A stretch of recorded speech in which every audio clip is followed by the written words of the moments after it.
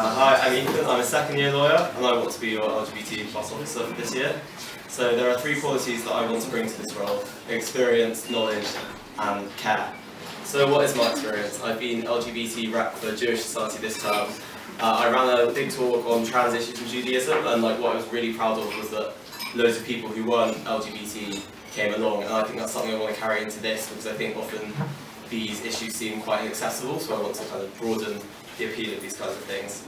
I also helped to run a workshop with Kusu LGBT on being a good ally to trans people, and I think that's an area that as a student body and as a college we can work on, so I'd like to do a similar kind of event here. On to my second quality, which is knowledge. Kind of the first facet of this is kind of what I know. So those of you who spend time with me have probably realised I'm really passionate about LGBT issues. I really want to share this both with the college LGBT community but also the wider college community. So I want to invite some really cool speakers. One idea I had is Asifa Lahore, who's one of the first Muslim drag queens in the UK. I'd love to bring her here. On send around articles and just generally be a friendly face and an approachable face to ask questions to. The second kind of facet of knowledge is who I know.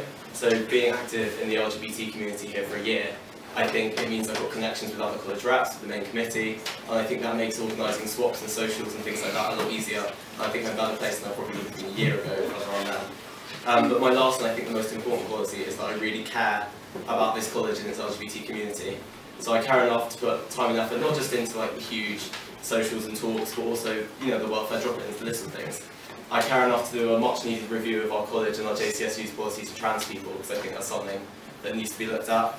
I care enough to make next Freshers Week as LGBT friendly as possible, because I think, like Andy said, that's quite a tough time to be LGBT. So if you vote for me, I'll work tirelessly to use my experience, knowledge and care to be the best LGBT plus officer I can be.